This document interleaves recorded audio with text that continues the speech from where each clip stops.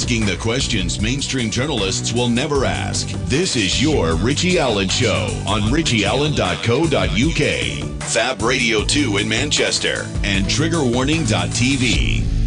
So before we talk about St. George's Day, I suppose we'd better mention the fact that the number of benefit scroungers in the UK increased today by a factor of 1. A boy was born in a posh hospital in London somewhere this morning, and it sent the UK's media into absolute hysteria. Sycophantic slags, the lot of them, Morrissey would say. Do you want to hear Kay Burley of Sky News and Alastair Bruce, who's the regular royal correspondent? You don't, do you? You don't. I can hear you saying no. I'm going to play a bit of it anyway. Here's Kay Burley of Sky News with her co-presenters, a woman whose name I can't remember, and Alastair Bruce, you misogynistic bastard, Richie. And we're going to join them at the moment. It has been announced that the sponger baby has arrived. This is Sky News. The royal baby, when or she is born, will be fifth in line to the throne. Let's talk about that in more detail. Our royal correspondent Rhiannon Mills is here, as indeed is Alastair Bruce. I don't know, you're not telling me anything, are you, that I need to know? Good. We get a little bit twitchy, don't we? If somebody sort of points in our direction. Anybody telling us anything? Jason said, I want us to come back. Don't know. Stay tuned our way. Yeah. What? I'm not entirely sure what I'm maybe being told, but we just heard earlier that Natasha Tell us what you're telling us. Just tell us. You're on the telly, something you can say on the TV. I just spoke to someone from Kensington Palace and they said you might want to be back at your spot. Oh, okay. Oh, back at the spot. Yes. I don't have a spot. We're here. Thank you. We earlier heard that Natasha Archer, who is the Duchess of Cambridge's stylist, was seen going into the hospital and leaving the hospital. So I think people were saying that was maybe some suggestion. Yeah, and we've just had What's happening? The announcement come through that we have a little prince. A little prince. Fantastic. A prince. So let me read this to you. Can we get the other camera set up for over there? Thank you. The Duchess of Cambridge has been delivered of a son. Hawker again. He was. So Her Royal Highness, the Duchess of Cambridge, was safely delivered of a son at 11:01 this morning. The baby weighs 8 pounds and 7 ounces. The Little Duke fatty. of Cambridge was present for the birth. It goes on to say that the Queen, the Duke of Edinburgh, the Prince They're all of Wales, delighted. Cornwall, And that was the carry-on across the UK media today. People like Kay Burley falling to pieces at the news that a baby was born in a hospital in London. Right? We've marked the occasion. There you go. There's a lot I could say about it, but I won't. That was Kay Burley in Sky News today. Look, all is good. The latest is that the baby, who hasn't yet been named, has been taken home, and he's already had his first bowl of flies and crickets. St. George's Day. The Labour Party is ashamed to say England for fear of appealing to racists. Now, that's a claim according to a party report which was set up to look at championing patriotism. So who wrote this report? Well, it was written by the English Labour Network. These are all Labour members, and they founded the party last year. And they have said in their report that Labour is too scared to mention England or even celebrate St. George's Day. I wrote about this today. It's on richieallen.co.uk. The report says that Labour's biggest single problem is we often don't mention England, even when talking about England. It also reveals that some activists are uncertain about celebrating St. George's Day or even reflecting English identity in campaigning. It is a bit crazy, this. The Labour leader, Jeremy Corbyn, today posted on his Facebook page, and I'll read this for you word for word. Corbyn wrote, "The next Labour government will make St. George's Day a bank holiday for Britain's workers. We'll make sure workers have a day off so we can all show our pride and celebrate our country's tradition of fairness, inclusivity and social justice." Yeah. I thought it was an English holiday and not a British one.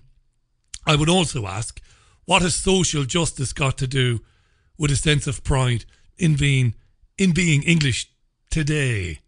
Why politicise it like that? Not that I'm saying he shouldn't say what he wants to say. I would just take issue with it and I would ask the question. I remember when, briefly based in Nottingham in 2010, some people, when asked by me, when asked by yours truly, about taking part in the St. George's Day festivities. Now, Nottingham goes further and really, I suppose, marks St. George's Day more than any other city in the UK. And it was great fun that day. It really was. And I asked some people, were they going to be involved in the parade? And some people said no. And some people said no, because there's a bit of a stigma. And I said, what stigma? And they said, well, Little Englander stigma, or even the stigma that you might be a bit of a racist for, you know, using the St. George's flag or putting it out of your car or putting it outside your front door. And I said, why? And they said, well, some of these far right idiots, they've kind of taken over the flag. And I said, well, maybe you've left them take over the flag by nature of the fact, maybe that you won't get involved. Anyway, I asked a question today, and I think it's a good question, in my article. And this is it.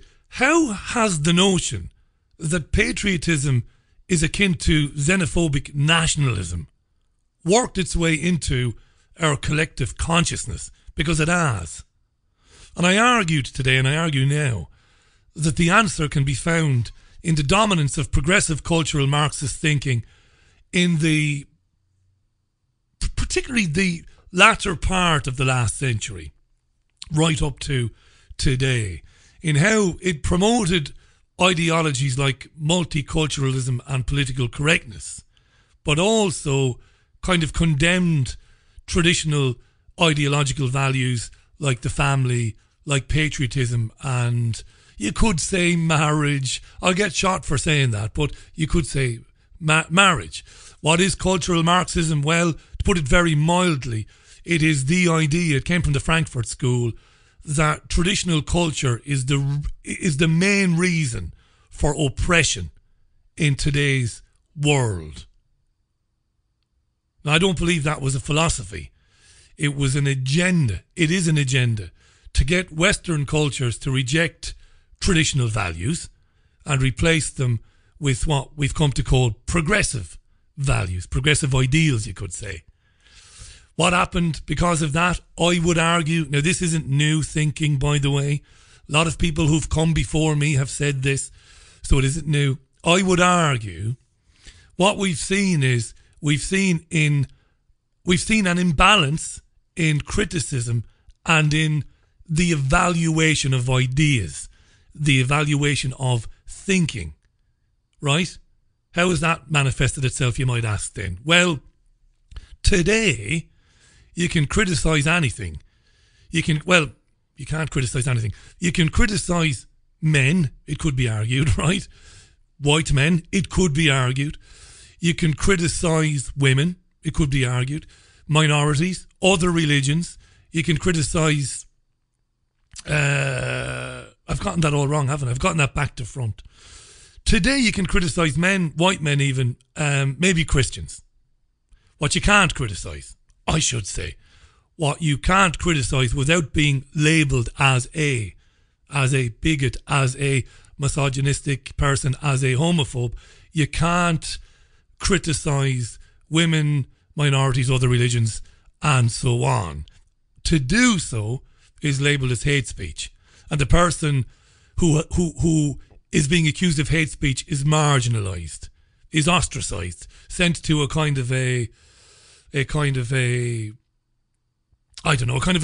Coventry. You're gone. Can't say this stuff, you can't think this stuff. The media, of course, plays a big role in enforcing these norms. Now, I'm not saying for a minute that we shouldn't debate, reevaluate, scrutinise, criticise or satirise traditional values. Of course we should. And I'm not saying for a minute that I aspire to any traditional values. I don't fit into any category. Conservative, liberal, socialist. I don't fit into any of these categories. I'm interested in what's right, what's wrong, and what you can't prove is right and what you can't prove is wrong. But there is an imbalance. By all means, criticise traditional values. Absolutely. Tear them to pieces if you want. You'll never hear me complain about it. But there is an imbalance Because those other subjects, women, right? Minorities, other religions, they are untouchable. At least according to the the cultural Marxist progressive advocates, the people pushing this agenda. These are things you can't say or you can't have a go at, right? I think that's fair. Regardless of what your political persuasion is, that's fair. Now, even talking about what I'm talking about is a no-go area for the national media. They shut people down at the speed of light using misdirection and misrepresentation. What the media does is it deals in absolutes. It deals in black and white, when nothing is black and nothing is white. But if you talk about this stuff, you know, the promotion of minority culture values at the expense of the indigenous culture, something which the university professor Frank Furedi spoke about very eloquently last year on this programme. The interview is on Podomatic. If you talk about that, no matter what way you say it, you're going to be called racist or a bigot. Doesn't matter. Doesn't matter what you say.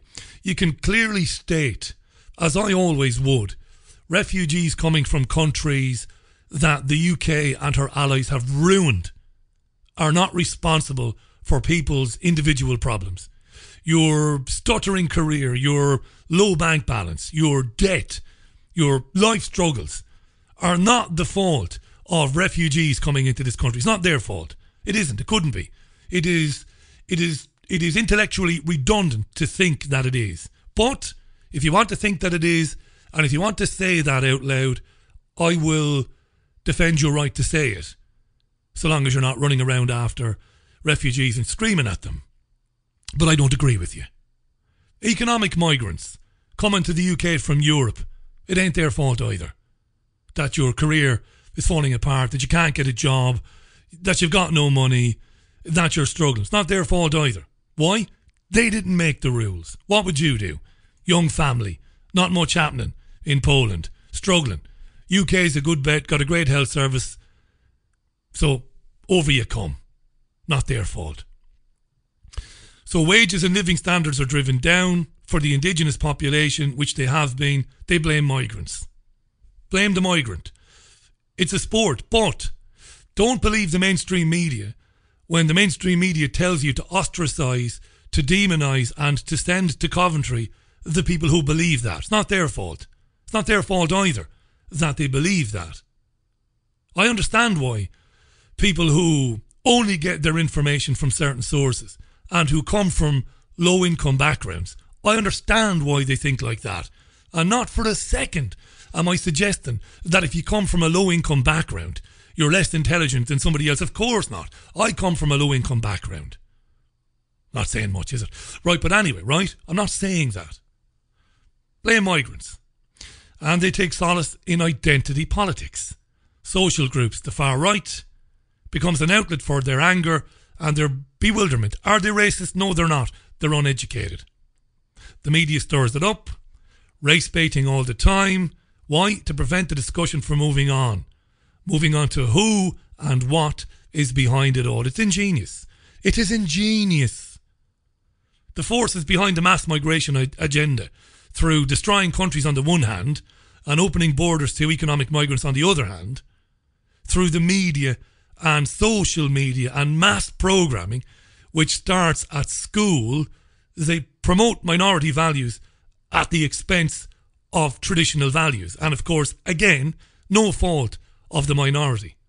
Why? Well, to keep tension high, to keep the game going. Never-ending game of liberal versus progressive, socialist versus conservative, right versus left, good versus bad. It's crazy. It's all bullshit.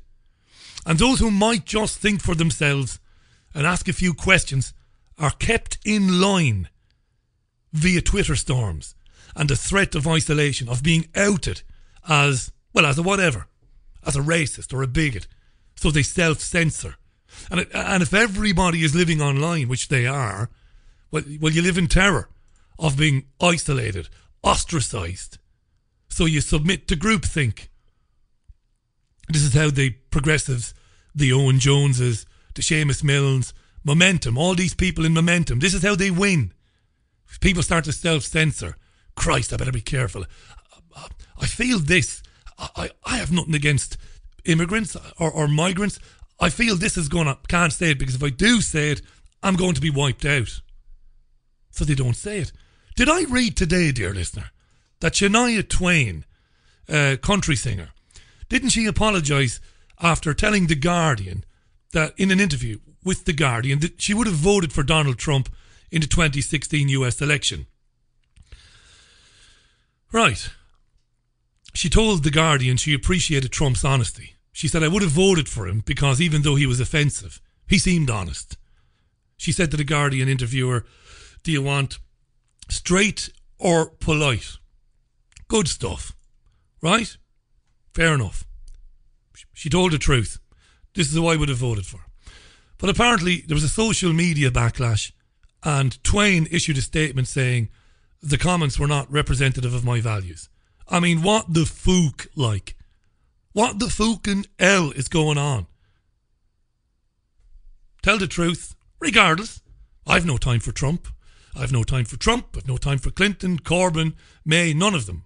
Fair enough. She told the truth. Yeah, I would have voted for Trump. He seemed a bit better than Hillary. She didn't say that, but maybe that's what she was thinking. And she was destroyed on Twitter. So much so, probably terrified her managers. And they said, you got to step back. What does that teach people? Teaches people that before you say anything, make sure it's the right thing to say, as has been determined by the cultural Marxist progressive agenda. And in the UK, amazingly, the cultural Marxist progressive agenda doesn't deem it okay to be patriotic on St. George's Day. Now, this isn't melodrama, and this is not 1 and 1 adding up to 7. This is true. I've seen this with my own eyes. Yes, some very dark energy, some very dark people who get their information from one source or two sources only, who have had it bad. Yes, they do blame migrants. Yes, some of them are dangerous and are violent. And yes, of course, they cloak themselves in the colours of the national flag. But not everybody. They're a tiny minority. So you have people reluctant to celebrate St. George's Day because they might be labelled nationalistic or xenophobic. Corbyn is being held hostage by Momentum, which is a collection of ultra-progressive cultural Marxists. What did they do? Well, they do what I just described to Shania Twain. Oh, you've had an original thought. It doesn't matter whether the person is right or wrong. Debates used to be a wonderful thing. Hey, Shania, can't believe it. I thought you were brighter than voting for Donald Trump. Let's get into an old ding-dong. Bit of a debate. Why not? No. Abuse. And more abuse until she says, oh, I'm sorry, you're right. Shouldn't have said that. Crazy. These are the same people that deplatform people at universities. They are the champions of newspeak. Fascists, I wrote today, whose agenda is to basically control language but ultimately control thought. You can't think that which we don't want you to think. And it is deadly dangerous. I'm an Irishman. I'm an Irish Republican. There you are. I said I don't identify as anything, and I don't identify as anything. I'm neither socialist, liberal, nor conservative. But I believe in a united Ireland. And I'm well aware of of the crimes of the British Empire of days of yore. That's in the past. You know, celebrate St. George's Day. To hell with people saying, oh, you're a bit of a bigot. We saw Emily Thornberry 3-4 years ago mocking somebody who had a St. George's flag hanging out of their house. People saw, that's just Emily Thornberry. No, it isn't. It's far deeper than that. Can't be nationalistic. Sovereignty and national identity had to be destroyed to allow the foundations of this society they want, this multicultural society where borders are dropped. There are no countries. There are just super states which eventually bleed into a one world government. Don't be ashamed of enjoying yourself on St. George's Day. And I will inevitably get tweets from people telling me about St. George in Spain, of course. And St. George was a Muslim. And of course, look, of course. I'm well aware of the genesis of the stories about St. George. But that's not relevant today, not to me anyway. Right, that's all I have to say on that. I think I've opined a bit too much there, but it's something I feel very strongly about.